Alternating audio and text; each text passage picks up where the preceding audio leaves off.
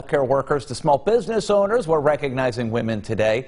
News 2's Kate Prestak is live from the Hotel Bennett, where she's talking to some low-country women who are leading the way. Kate? Good morning, Brad. Right now we are joined by Rachel Frost with Hotel Bennett, and right now we're in the pink room. Can you tell us a little about what this room means and why we're here right now? Absolutely. Well, good morning. So welcome to Camellias. This is Camellias, named for the namesake flower that is found all over Charleston and throughout the South.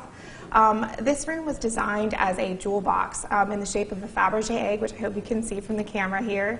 And the pink hues, there's a couple levels to this story. So the pink marble that you see here was actually surrounding the Charleston County Library. That is where this building once stood. And when that building was torn down, Mr. Bennett saved all those materials, had them reclad and repurposed, and they now serve as the tabletops and the bar here today. That's great. And again, the vibe in here is just so feminine and effervescent and regal and amazing, so we're honored to have you here today. And now tell us about what you want to say to some of the women here in the Low Country. You know, just honored to be a part of this team here.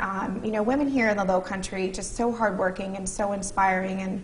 And again, I just keep learning from all of them, and honored to be a part of the team here at this hotel and the women that came before me. So.